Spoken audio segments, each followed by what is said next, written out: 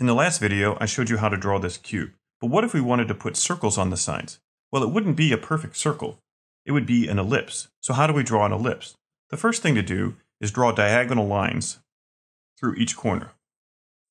Then, through this intersection, draw parallel lines, vertical and horizontal. On these diagonal lines, divide each of them into thirds.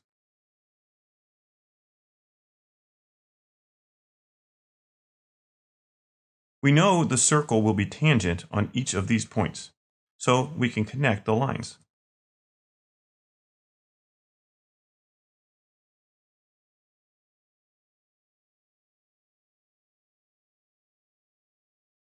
It's okay if it doesn't go straight through your guess point. It's just an estimate to give you a guide. Once we've drawn this, what we want to do is start at these guess points and redraw it darker to smooth out the line.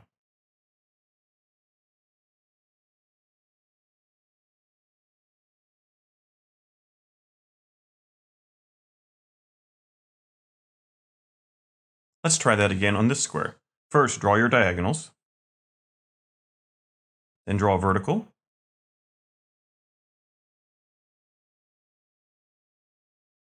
Then we draw our third marks.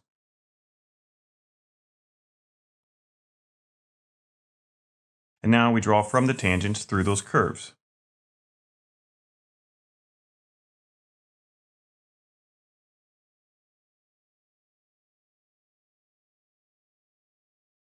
Remember, those marks are just a guide. And then we can start on the tangents.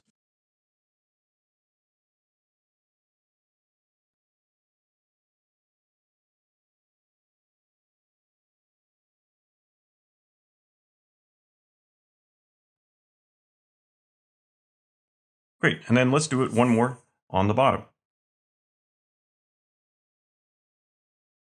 Draw your diagonals, then draw your vertical.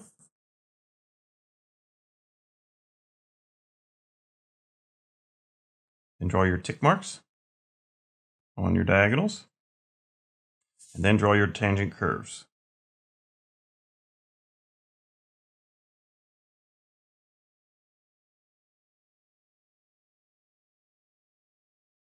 Then connect and smooth out your line.